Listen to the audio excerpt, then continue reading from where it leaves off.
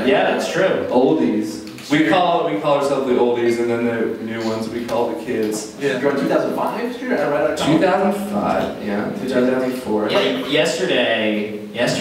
I started like the day after Bush was reelected, so I called Wednesday, which was yesterday. Time has somewhat lost meaning to me over the past 2 weeks. I've been there for 8 years, which is like 20 years in internet time. Yeah. These are basically the only jobs you ever had. This is the only, I had like some filler stuff, but I started doing this the November, like I graduated in like, I don't know, April or May, and I started doing this job. Why are you looking at me? I don't know. When you supposed to graduate? And so I started doing it in November. At the time, it seemed like that was a long gap, but in retrospect, it's obviously nothing to find this wonderful job that's kept me employed for 8 years. You know? Yeah.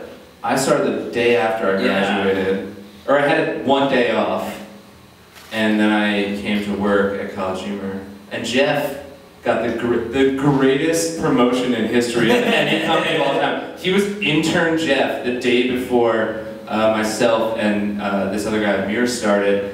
The day we started, he was editor? Managing editor. It was from intern to managing editor. That did happen, but it was before you started, because I was admitted by the time you started, I don't think. I don't know either. It was a while ago. Those were some heady times for CollegeHumor. Well, there was just like no one else there. Like I was the first employee, so it was just like, well, what job do you want? So pick any title you're on, we're not gonna pay you.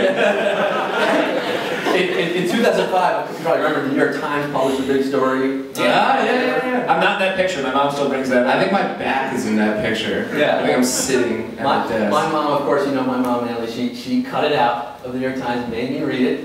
And that's awesome. My mom would do that with, I feel like that wasn't me, my mom would have done that with whoever it was and showed it to me. She did that. So I relate to that. Yeah, and I just want to read the description of the CollegeHumor's offices from that article. The 11 staff members work in a newly refurbished 4,800 square foot Tribeca loft where they occasionally have beer-soaked, ice cream-laden pajama parties. That's true. Is it? That was true, yeah, we had a pajama party, remember? I remember pajamas at work like pretty often. Dude, I remember that party because I remember Jake and Zach almost naked banging on a pickle thing, like a pickle jug, whatever those bucket drummers play. So that's in their underwear, and I was like, I was leaving, I'm like, this is about to turn into an orgy.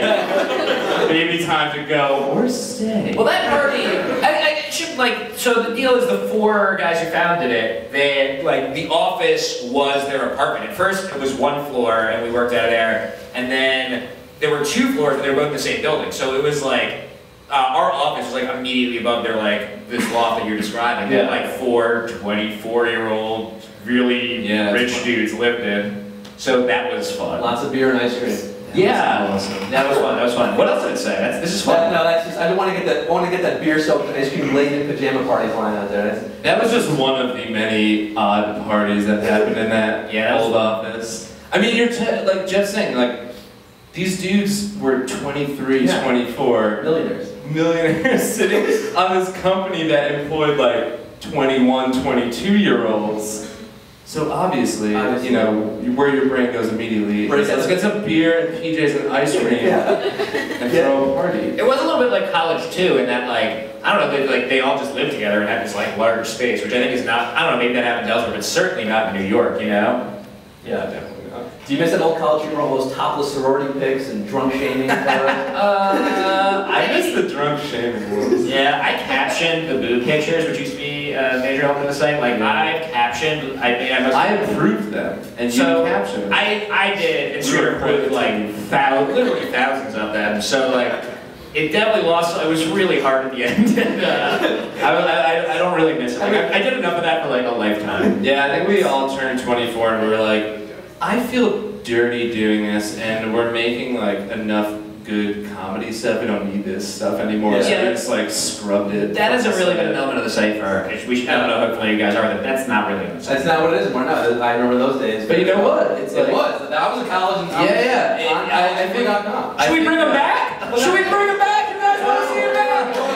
I feel like without that, it never would have gotten as big as it did. It allowed us to like make all this comedy. So it was like important to a degree, I guess. And you know, if you read like old National Lampoon I used to magazines, old National Lampoon. Well, do you remember how much tits was in that? All the time. Because they're like, what do young men like? Well, they like jokes and they like tits. So like, if you put them together, that's like a perfect way to like get a young male audience. And you see it in like, you know, Porky's and like, it's a pretty solid tradition. Yeah. It was a company built on boobs. And the shame of it is, there's really no place else now. Now you don't do it anymore. There's nowhere else to get topless photos on the internet. I know, it's so sad. I keep looking and I can't find a single one. Does it get to the point where you want to stop looking at pictures and like really see them in real life? Whoa, you from olden times? Come on, lady. Internet.